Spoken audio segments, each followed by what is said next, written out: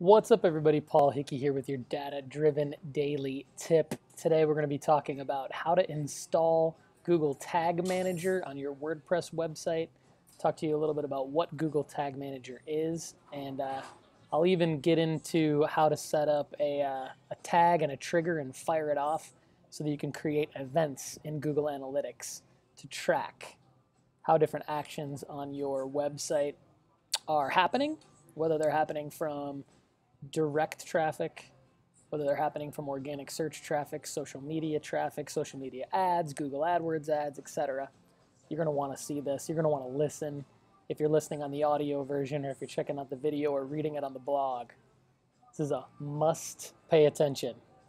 All right, so there's a few different things you're going to need in order to get going here. So kind of step you through that. The first thing you're going to want to do is create a Google Tag Manager account. You can do this with an existing Gmail or G Suite account. It's relatively easy to do. It's free, so all you need to do is either sign up for free or sign in.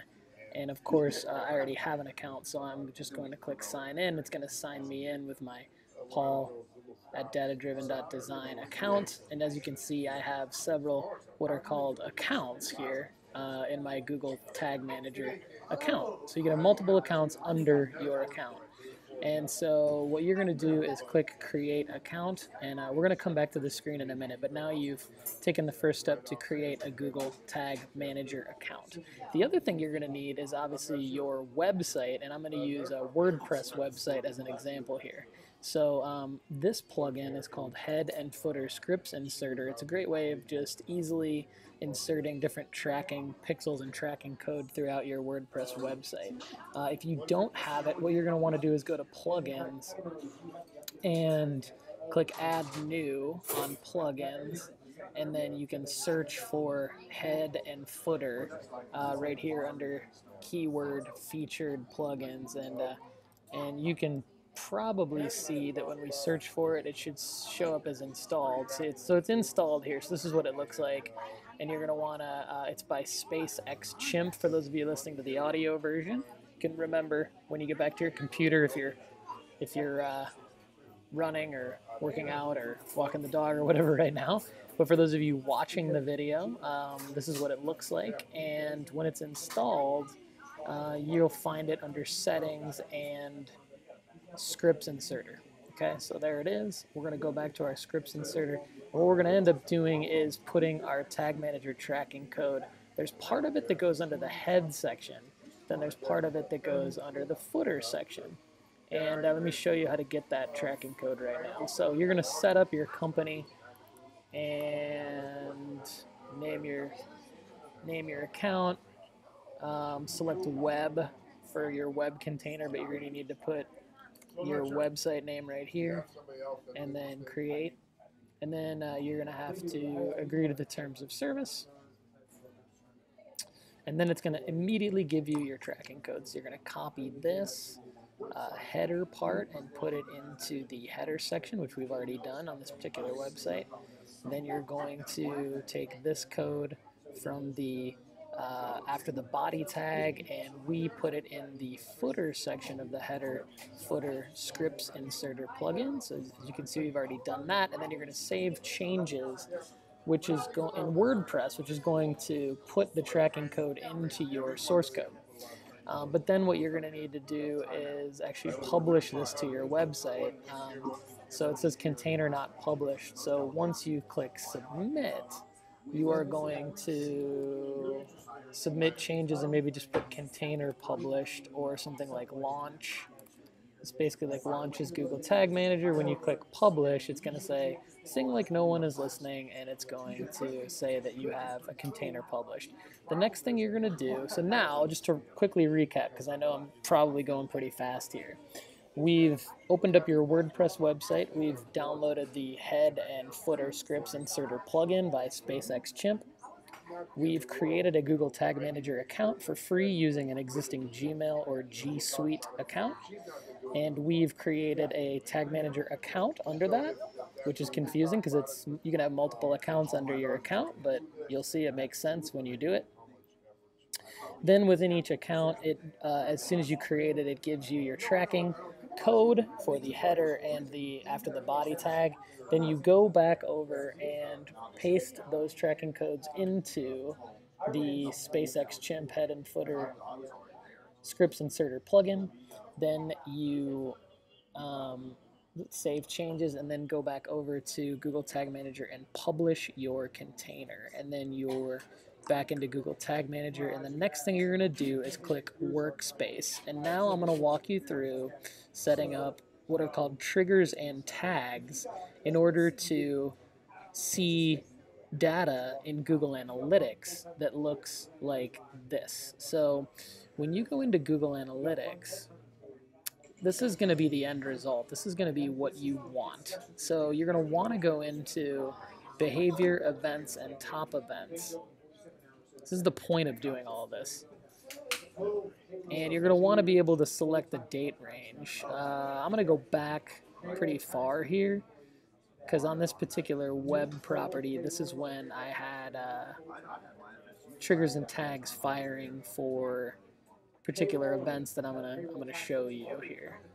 So I'm gonna go back, and you're gonna see here some brochure downloads as event categories. So these are clicks on PDF files that I named back in the day, and if you select secondary dimension here and select source medium, you can see, you know, there were 120 patient brochure downloads from Google cost per click campaigns. 109 of them were unique events, meaning 109 different users downloaded them. So this kind of data starts to get very valuable in terms of making marketing decisions. And so, you know, this is the point of doing exercises like what I'm showing you here, setting up these tags and triggers in Google Tag Manager so that you can get the data in Google Analytics. And so what we're going to do now is we're going to set up a link click tracker tag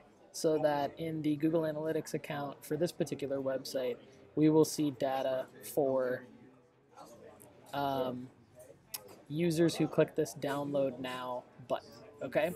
And the reason why we need to set up a tag and a trigger for it in Tag Manager is because it's an external link click. So you see it goes from domainname.com to info.domainname.com. All right? So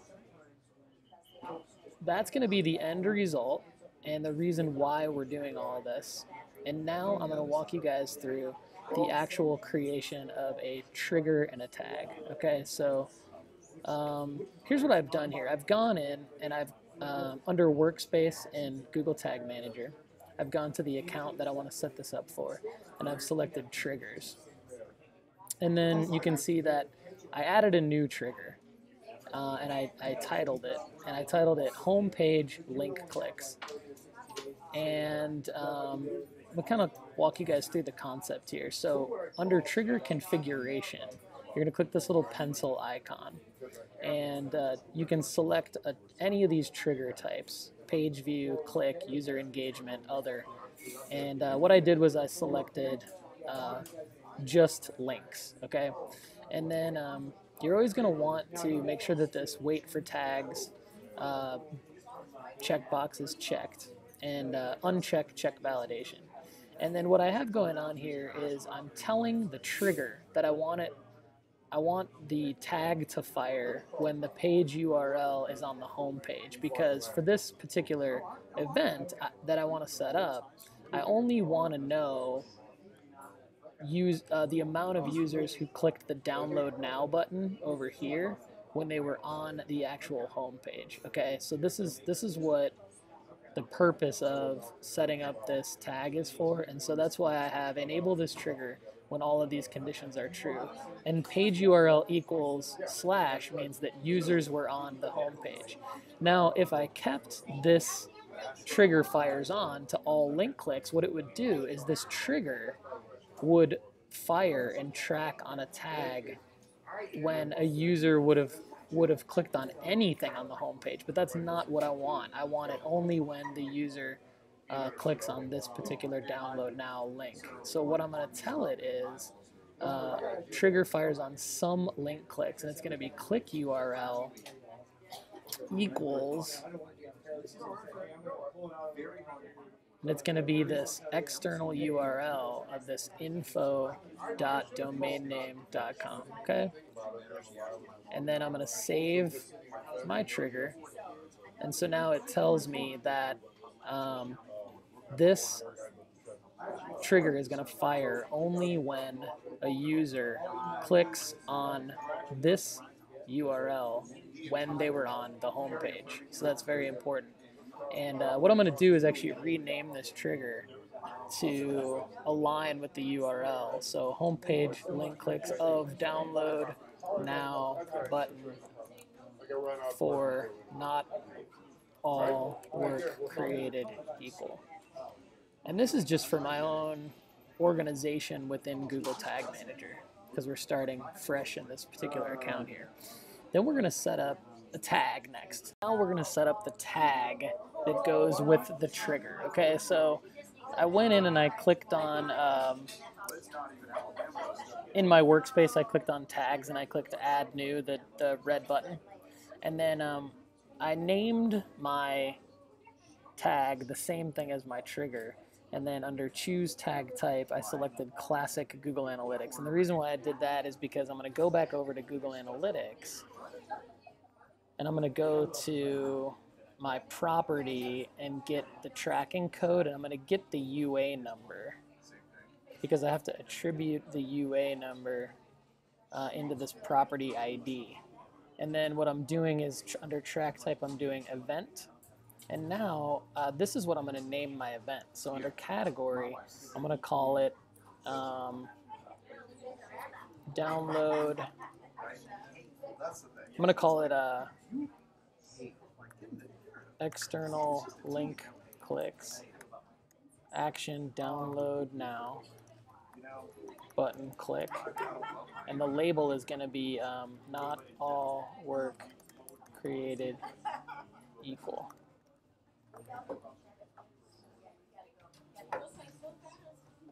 And then all we really need to do here is add our trigger. And of course what we're going to do is select our homepage link clicks of download now button for not all work created equal. What we've done is created our Google Tag Manager account. We've created our container snippet for our website. We've put that container snippet into our WordPress site. We've published our container snippet. We've created a trigger to track the button clicks on a specific URL to fire only on the home page.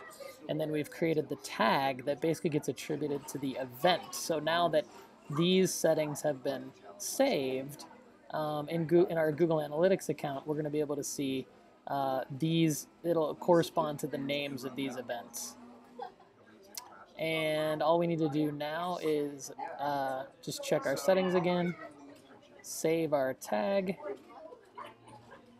Now we have a tag here that says it fires when this trigger happens. And of course what we have to do is submit this, don't forget that. And we're going to say homepage link click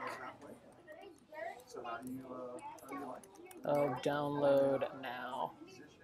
And we can put whatever description you want, be as detailed as you want. Just for the sake of time, I'm going to publish it. And now we have tags and triggers that have been published into our container. They're going live onto our website. So now, as of now, what we're going to do is anytime anyone clicks this download now button, that event should be tracked. And in Google Analytics, we're going to be able to make data-driven marketing decisions off of this action of creating tags and triggers in Google Tag Manager. So I told you it was going to be a long one today, but appreciate your attention. Hopefully this was helpful. It's probably just the start of tracking a lot of different types of events in Google Tag Manager, Google Analytics, and making data-driven marketing decisions. But we hit WordPress, Tag Manager, Analytics. You can see how your website and your data tracking all kind of plays together. This has been your data-driven daily tip. Thanks for watching, reading the blog, listening to the audio version. Have a great day.